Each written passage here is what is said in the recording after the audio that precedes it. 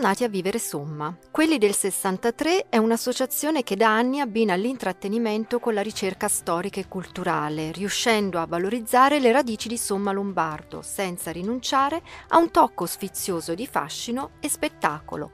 Accadrà anche nel prossimo weekend. Domenica 18 alle ore 11 partirà questo corteo nuziale dal cortile del comune che si dirigerà verso la chiesa di San Vito, attraversando la via Zancarini e la via Mameli. Questo corteo nuziale sarà formato da circa una cinquantina di personaggi. Ci sarà il notaio, le famiglie degli sposi, gli sposi, poi ci saranno dei cavalieri, delle dame e poi ci saranno alla fine il popolo che porterà nelle ceste i propri doni.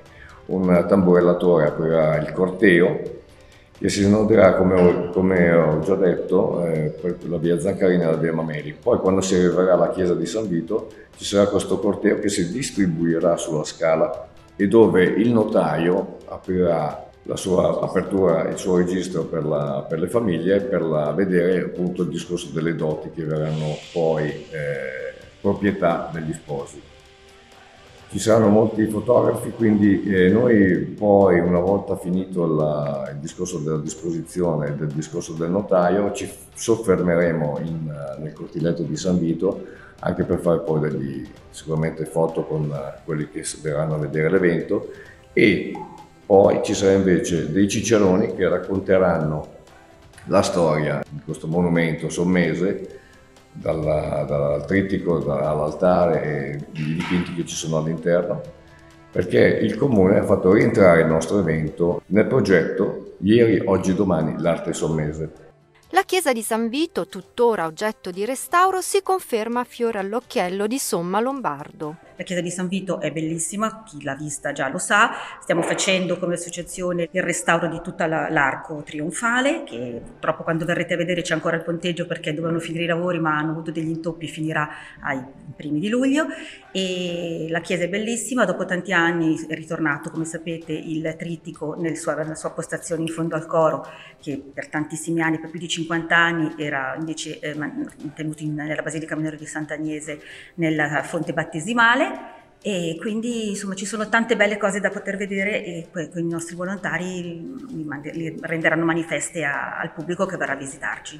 Insomma, le ragioni per partecipare e per immergersi nella storia e nella bellezza non mancano di certo, anche perché l'evento del 18 farà da preludio ad altre iniziative analoghe previste nei prossimi mesi.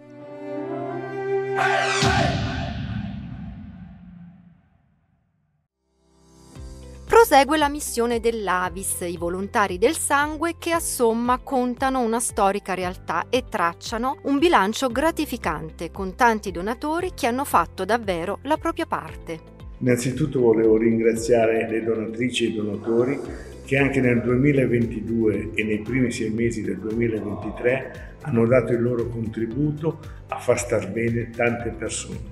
Il 2022 si è chiuso con 1628 donazioni, più 142 rispetto all'anno precedente, che è un dato positivo che ci fa superare gli anni precedenti del 2020 e del 2021 in Covid, anche se ancora leggermente inferiore rispetto al 2019.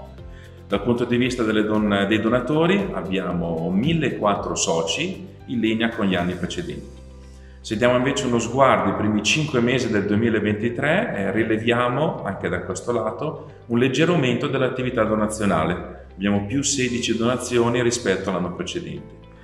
Quello che ci spinge sempre di più, e anche in occasione di questa giornata mondiale del donatore di sangue, è spingere sempre più giovani ad avvicinarsi all'associazione, perché possono garantire in futuro quello che è il ricambio generazionale e donare per molti anni. L'appello è a nuovi soci affinché tengano alta la bandiera del dono e si facciano testimoni di solidarietà, sapendo che Avis non ha bisogno solo di donatori ma anche di attivisti.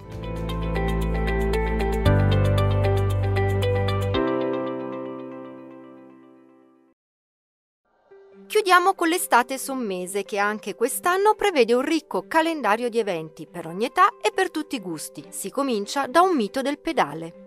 Il primissimo evento sarà sabato 17 giugno ore 21 presso il cortile del Palazzo Municipale.